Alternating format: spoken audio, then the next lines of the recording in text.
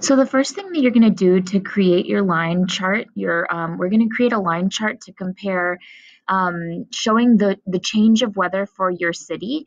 We're also going to include the weather for Naperville to compare your city that you chose for your vacation with our weather in Naperville. So you're going to graph both the weather for your city and the weather for, I'll say, Chicago or Naperville in a line chart. So the first thing that we need is a title for our data set. So we're going to go A to E, click and drag across, and we're going to say merge and center. And we're going to say 10-day weather forecast for, and my city is Paris. So I'm going to fill it in, and then I'm going to do my column headings, which is date, and we'll say temperature. And maybe we'll do our temperature for Chicago and our temperature for Paris. So date, and then this is where the Chicago temperature will be and the Paris temperature will be. Where it says date, I'm going to go ahead and put in, it doesn't matter what date, you can go ahead and just put in today, so 2-12-20. And when I want to show you how to use autofill. If you hover over the bottom right-hand corner, you see a plus sign, and we need to track 10 days. So what we're going to do is the computer recognizes that this is a date. And as you click in, you got to make sure there's that black plus sign and drag down, count 10 boxes. So 1, 2, 3, 4, 5, 6, 7, 8, 9, 10. And in the bottom right corner, you see the dates changing. It recognizes the pattern and it automatically fills and continues the pattern, which is the date, which is what we want. Then you can go to weather.com. So you can go to weather.com and type in, you can do Chicago first. So at the top where it says search city, you can type Chicago,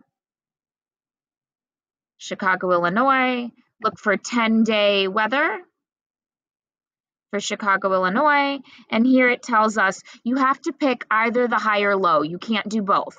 So I'm going to go ahead and just do the high, 37, 22, 15. So when I go back, 37, 22, 15,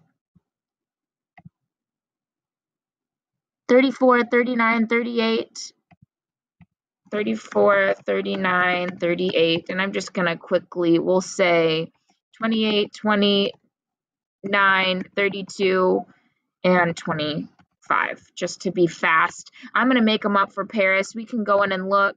I want to just show you quickly. So if I find Paris, France is my travel destination, 10-day.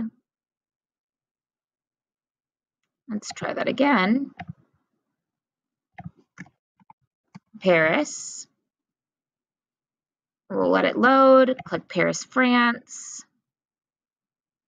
So now it says 53. The reason why this has a dash is because it's already tonight in Paris. So it doesn't matter the dates, they don't have to match. It's kind of in the 50s. So just to be fast, I'm going to say 53, 55, 52, 51, 48, 48, 53. All right, so now I have my temperature for both cities. Just like we did for the pie chart, you're going to click and drag to select your data set. And then we're inserting a chart. So we're going to go to insert and we're inserting a line chart. So we're going to go over here where it says charts and we're going to select line. Now you need to choose, you can't choose these 2D, 3D. Some of them represent different things. You need to either choose one of the 2D lines. So this one has points. We don't want, this one says 100%. We're not looking for percentages.